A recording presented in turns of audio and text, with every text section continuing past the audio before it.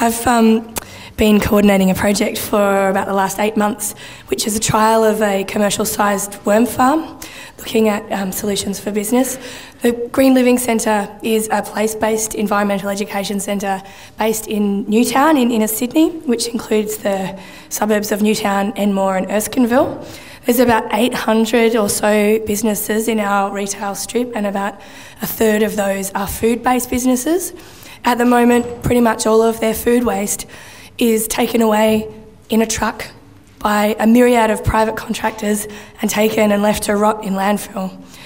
And there's not that many solutions for businesses to have good, sustainable solutions for their food waste. But worm farms work really well for households, especially when you don't have very much space, which is one of the issues in Newtown. So why can they not work for businesses? We all know that worms can eat a lot of food in a day and that they produce a really high quality output.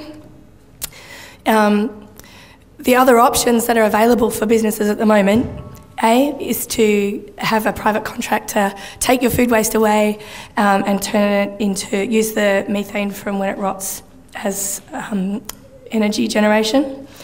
Or there's a bunch of different products on the market which are basically dehydrators or digesters, which are really good at reducing the volume of the food waste. They can reduce it by maybe 90% overnight, but they don't create a proper composted product. The product that comes out still needs to be composted further, and you can't just put it straight on the garden. So it's only a partial solution, although it does solve some of the space issues.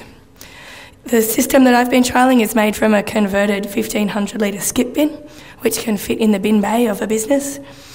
The first phase of our trial, we collected food waste from 2 local businesses. One was a juice bar, which meant that we fed it with really acidic inputs, which we've all been taught is a big no-no for worm farms. But I think we sometimes can be a bit precious about worm farms and compost, and they're a bit more robust than we think, and they can take a lot of things that you wouldn't think that they could. So we just made sure to neutralise the pH by adding dolomite with every feed, and it coped absolutely fine. Our trial is based at the Green Living Centre and managed by us, i.e. me, collecting food from the businesses, or they bring it to us, and then I weigh it and feed the worms and check if there's any flies or any smell or anything that might need a little bit of TLC. We managed to digest around 30% of the food from the juice bar, and then the second business that we worked with was a restaurant, and you can see that's in the picture there. They've got a much better mix of food, and we managed to digest 100% of their fruit and veggie scraps, which equated to a whole wheelie bin a week, because the volume of it was quite big, even though it was only 20 or 25 kilos a week. We've never ever had to empty the castings yet. We've been going for 8 months. So we've put around 800 kilos into this bin, never emptied any castings, but we do empty around about 20 litres of worm wee a week. So that's where the volume is all going. It's turning to liquid. The limitations of the system is that it can only digest maybe 20 to 25 kilos a week, depending on the season and the inputs.